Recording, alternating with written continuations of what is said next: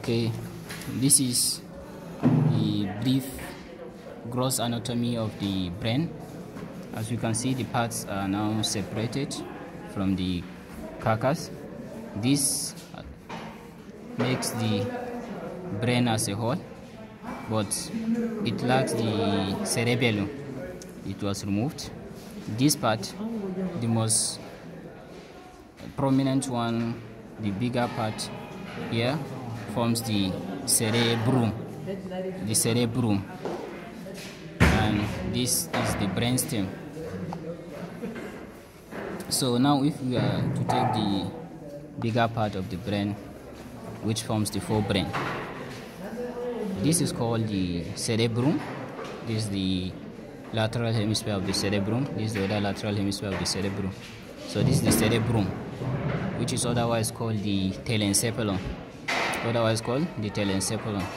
It has three surfaces. It has the dorsolateral surface, which is convex, dorsolateral. It has the medial surface. It has the ventral surface, which is rough.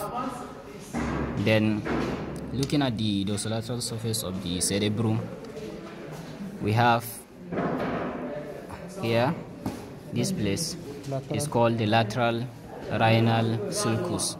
Lateral rhinal sulcus. And this transverse fissure is the Sylvian fissure. It is called Sylvian fissure or lateral cerebral fissure.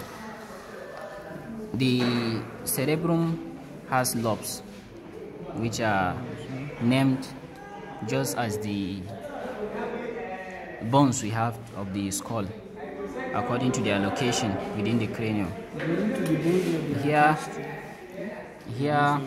Here you can name it as the one.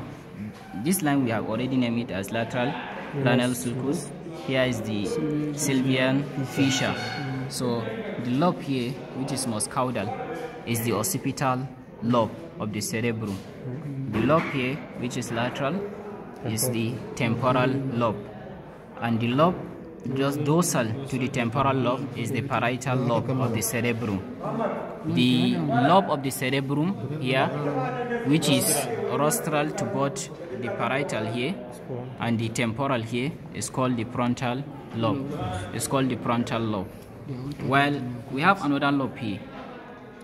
This lobe is called the piriform lobe. As you can see, we said this is the Sylvian fissure. This is the lateral rhinal sulcus. So this Sylvian fissure divides the lateral rhinal sulcus into rostral and caudal part.